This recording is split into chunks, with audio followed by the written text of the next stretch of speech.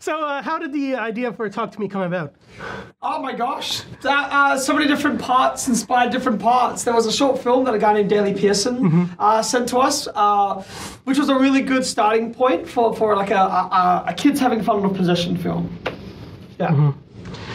So how would you say that Talk to Me differs from other possession-style horror films? I guess our take, maybe because it's a modern take, and like how kids would. We wanted to make a modern film, so how kids would be reacting if there was something like a Ouija board or something like that.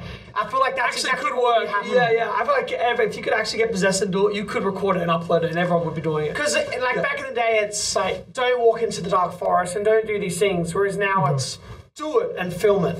Yeah. So how did the idea for the hand come about?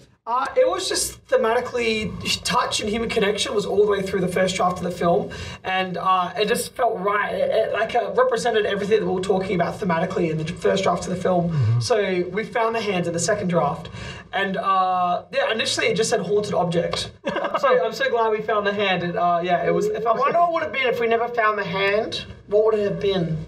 Ouija board? Yeah, we would have just been a Ouija board. We would have said, screw it, just put a Ouija board in there. So what was the biggest challenge with the casting, particularly the role of Mia? Well, the most difficult part was losing budget by casting her because she wasn't a name yet, and so we lost budget by casting her. But we were just so confident in her and her auditions and just her as a person. We really, really loved her. So we reinvested our fees to get her because we knew that she was amazing. Oh yeah, she really makes the film how she's able to change personality when she becomes possessed. So yeah. Oh yeah. And what was fun about the possession sequences was every actor did each other's possessions. So no one was embarrassed about anything, and you could also pick and choose and grab from everyone's interpretations or portrayals and build your own performance, which was an awesome thing that we did in pre.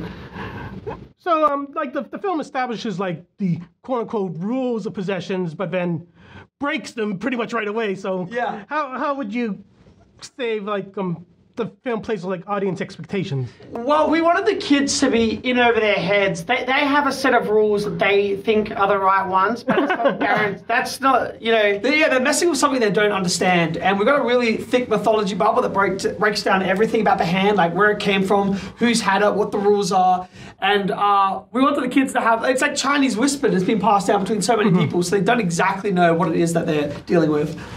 Yeah, and I like that the film doesn't really fully provide answers either. Yeah. We didn't do the go to the library and find, look online and see where the hand came from. They're out of their depth.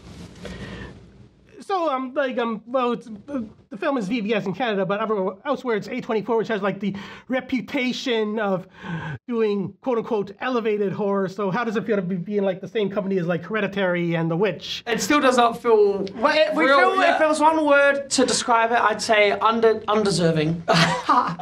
We feel it's so odd. We were so flattered that they approached us, and we couldn't believe that they wanted to purchase the film, and they were really badly wanted it. We love them, but that's such a prestigious company. Even all the directors and everything. We were at a party, and all the directors were there, and A24 actors, and we were just in the corner we should not be in this room. We should not be in this room. We feel like we're very A class of filmmakers. Yeah.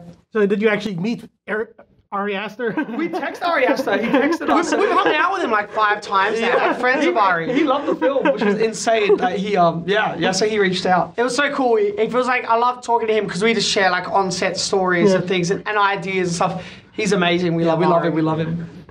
So I had a bit of deja vu watching the film because there's the early scene where they come across an injured kangaroo on the road. Yeah. And last year, also at Fantasia, there was this Australian horror film called Sissy, and it has a scene with an injured kangaroo on the road. So oh my God, really? Is this a common thing? You stole the idea! I've not seen Sissy. Sissy, I need to see this. I need to see Sissy. Wow. It's on Shudder. Oh, okay, sweet. Yeah, I'll check it out. The Australians, that's a common occurrence. There's if you drive down the road in Australia, there is a kangaroo sign. Yeah, it's a fear. You always drive let's go back out. They're attracted to the light or whatever. They always jump in front of cars, and it's I know. I heard it's the warmth of the road. It's the warmth of the road. Kangaroos, koalas, children. They all get run over. We've run over them all. But yeah, the difference between our one and Sissy is that we actually ran over the kangaroo. We did What? No, I'm joking. It was puppeted. I actually controlled the animal's ear. Yeah, Michael,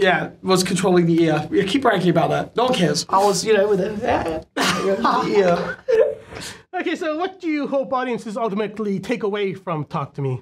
That we copy Sissy. I just want them to be able to connect to the characters in some way and feel like, especially young people, to see themselves maybe portrayed in a cool way on screen. And we don't see much of Australian suburbia as well, I don't think, in film. Like, there's a lot of country and there's a lot of like Bayside, but I don't see a lot of suburbia, so I love that we're able to bring that to the screen. And then also just for it to be rewatchable, I'd love for people to go on to watch Talk to Me and want to see it again. Would be awesome.